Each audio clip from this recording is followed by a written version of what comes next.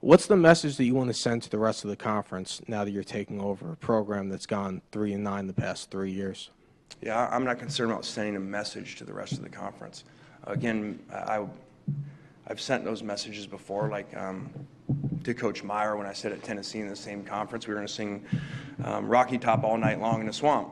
So that didn't go over very well. So it's taken about, what is that? It's taken about 8-10 years to get back buddies with Coach Meyer. We're a lot better now. We're accusing him of cheating.